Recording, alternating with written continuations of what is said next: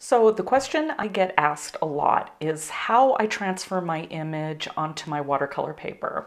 Hey everyone, Debbie here with Watercolors That Glow, and in this tutorial I am going to be showing you how I use a digital projector to transfer my image onto my watercolor paper. So this is the digital projector that I use to transfer my images to my watercolor paper. I've been using this one from Artograph, I think for about 11 years now, and it's a little bit bigger and heftier than the newer projectors, but it works great, and I don't want to get a new one until this one is completely just kaput. So it may not have all the features that a lot of the newer projectors have, but one thing I like about it is it gives me a really sharp and really bright image to project onto my paper. So I really like that. Here's a couple of newer projectors. These are also from Artograph. You can tell that they've gotten much lighter and the lumens are better than the older style projectors.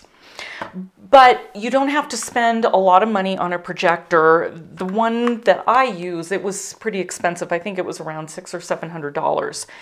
The newer projectors that you can find, you can get them anywhere from about $90 all the way up to $500 and $600.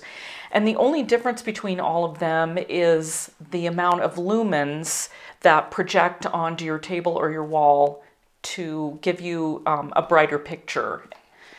So some of the advantages of digital projectors are that, number one, you don't have to mess around with tracing paper or carbon paper or trying to lay down a grid on your watercolor paper. It stops you from making a lot of mistakes and erasing, because that's definitely something you don't want to do on your watercolor paper, is erase. It can leave a mark, and then when you go to do a wash and then you put color into it, sometimes you can see those smudges where you've kind of marred the paper from erasing. So digital projectors save you from a lot of that. And they have a lot of features too. They have focus rings on all of them. You can trace out your drawing in the daytime. Sometimes you don't always get as clear of detail as if you were to wait till the evening, but if you close your windows, your blinds, curtains, you can usually get enough detail to see what you're doing and get your drawing onto your paper. Another thing that's really nifty about them is that they have all different kinds of connections, different ports, so you could use, what I use a lot is my USB drive. I just pop my pictures on there, and then I just stick it right in the back, and then you can go through the menus and find your picture and then project it onto your paper. You also have ports where you can put SD cards if you are taking your picture right from your camera and you don't really feel like you need to do any editing. You can just stick it right into the projector. And some of them, like Artograph, actually have grids in them, so you can project a grid on a wall if you were doing a mural, although I really don't see what the point is. I've honestly never used that part of the projector. But regardless, there's lots of different ways that you can hook up to get your image on to your projector. So there are many different ways that you can get your image from the projector onto your paper. You can use just a table and set your projector down and just project it onto a wall and then tape your paper to the wall and draw that way, but that is really uncomfortable and your arm can really get sore, especially if, like me, it takes you a few hours to get your image onto your paper. So you can use a stand, and Artograph actually makes some pretty cool stands for your projector. This is one of their original stands, and it's a C-clamp, so you would actually hook it to the side of your table. And I used this one for years, But now I use a tabletop stand from Artograph, and it has a pretty sturdy base, and it won't come or get knocked over, so it's pretty sturdy. And one thing that's really cool about the stands, and I'll drop this down a little bit so that you can see it, but they have these rings and you can adjust the height. So you can adjust it there, and then the same thing here. And then you just tighten the rings. And you can actually get this all the way up to about 49 inches from your tabletop if you're doing a very large image that you want to transfer. And so it also has this little knob here, and it's a 360 degrees. So what you do is you just attach it to the little screw there, and then you set it up however you want it. And once you get it where you want it, then you can just tighten it down, and then go ahead and you can project onto your image. One thing that's kind of nice, if it's really tall, is that almost all digital projectors come with a remote control, so you can control everything. If you've got it way up high and you need to change things or change the position of the image on your paper, you can use a remote control. So I really like that feature about them. So what you do if you want to project it onto a table, and this is a really cool feature, and the newer projectors do this automatically. Mine doesn't, because like I said, it's about 11 years old. But what it will do is you kind of basically get it as straight as you can with a little bit of an angle, because you don't want your image hitting the feet of your projector stand.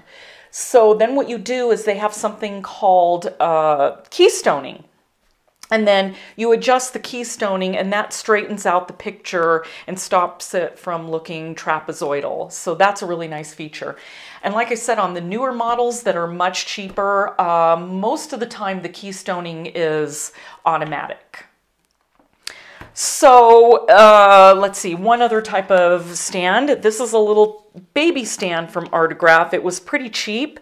I like it because if you don't want to set it right on the table, if you want some air circulating, because projectors can get a little warm, then they have these neat little tabletop stands. And same thing, you can just hook it right to the little stand. If I can actually get it hooked up, there we go. And then you just tighten it down, and same thing, you just aim it wherever you want it. If you want it on a wall, say you're doing a mural, or you want to aim it onto a canvas, you can do it that way. Like say you have a canvas set up on an easel, that's really good for these little stands. And then you can also turn it around behind your image and have the image reverse, and you can actually, the light is shiny enough that you can have it come right through the back of, say, a canvas, if you've got it on an easel. So that's a really handy feature to have. One thing I like about some of the newer projectors is that they have a battery. So if you have it way up in the air and you don't want to use your power cord, most of the time they give you a couple of hours of battery time to draw from. I usually like to keep mine plugged in. Especially on the older models, is the light is just a whole lot brighter.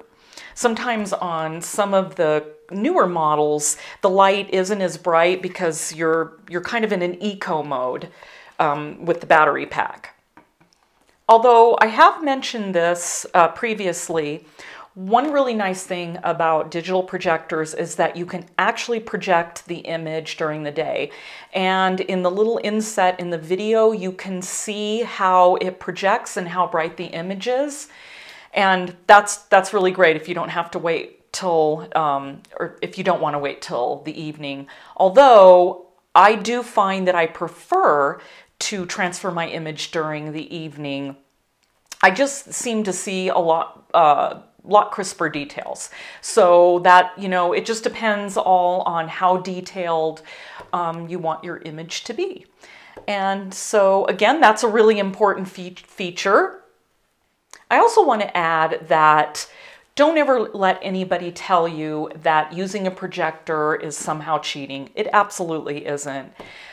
In the late 15th century, there were quite a few artists that started learning about like the camera obscura, lucida. So they actually used optics to be able to get their images transferred onto their canvas or a wall. So this method, maybe not with the digital projector, but artists using some sort of procedure to transfer their image to what have you, like I said, a wall, a canvas, or paper. That's been going on for hundreds of years, so it's not cheating. Just throw that idea right into the trash bin. It's a perfectly acceptable way of transferring your image. In fact, quite a few famous artists use this method, especially watercolor artists, so don't let that discourage you. And don't let those more expensive units put you off too. If you want a unit that's still going to do a great job, again, some of these newer units that run about $100, they do a great job. I've seen paintings and drawings from them, and most artists have told me that they have a very, very clear image. So at the end of this video, underneath of it, you're going to see a couple of links to where you can find these autograph stands. And there are other types of stands out there. You just got to kind of really look to find one. I've seen people actually just kind of cobble together from what they have, you know, to project onto their tables or onto the wall. And I also might add, you can actually even use a tripod. You just do the same thing. If you're going to use a tripod, you know, and you want it to project onto your table, you may have to put it onto another table, or if you have a big enough table, move it off to the side, do the same thing, angle your digital projector, and then if you have an older model, you might have to manually keystone it. If you have a newer projector, or if you do get a newer projector, it will automatically keystone it for you. So there you have it. There's everything you need to know about getting a digital projector. And if you need to, shoot me a question on my email or on the Facebook group or right through my learning website.